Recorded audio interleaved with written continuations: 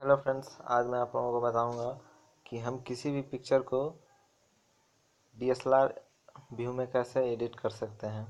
आप Android mobile से किसी भी फ़ोटो को DSLR व्यू में एडिट कर सकते हैं।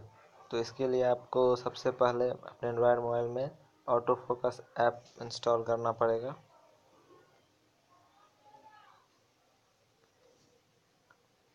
ऑटो फोकस कैमरा ऐप है ये देखिए, सबसे पहले नंबर पर जो ऐप है उसे आप इंस्टॉल कर लें। ये मैंने पहले से इंस्टॉल कर रखा है, इसलिए मुझे इंस्टॉल करने की ज़रूरत नहीं है। ओपन। अब आप एल्बम में, अगर आपको तुरंत कोई फ़ोटो खींच के एडिट करना है तो आप कैमरा पे क्लिक करके फ़ोटो ले सकते हैं।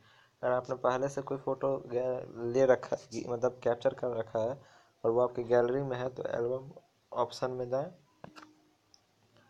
आप कोई भी फ़ोटो सेलेक्ट कर सकते हैं, जैसे कि मैं कर रहा हूँ अभी। मैंने ये वाला फ़ोटो सेलेक्ट कर लिया है। सॉरी, इसमें तो पहले से एडिट कर रखा है।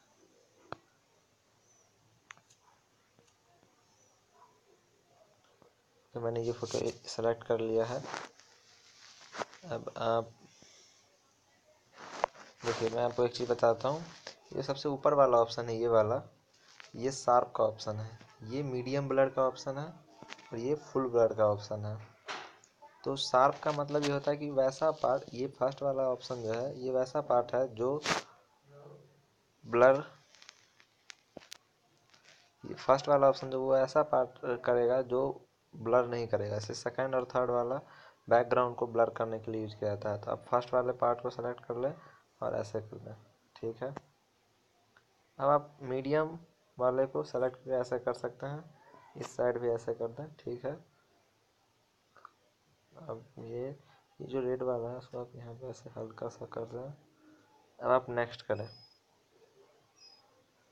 ये देखिए, हल्का हल्का सा ब्लर हो गया पीछे।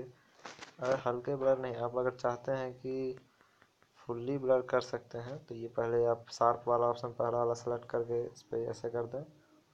अब फुल ब्लर सेलेक्ट करके यहाँ बैकग्राउंड ले लें और ये पैंट की तरफ ऐसे कर दिया मैंने, ठीक है,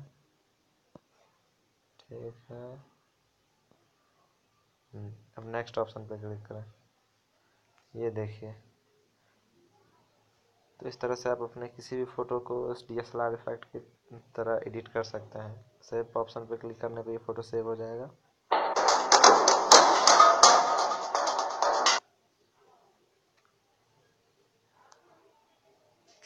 ये फ़ोटो सेव हो गया।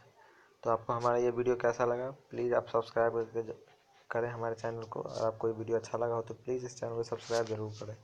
Thank you.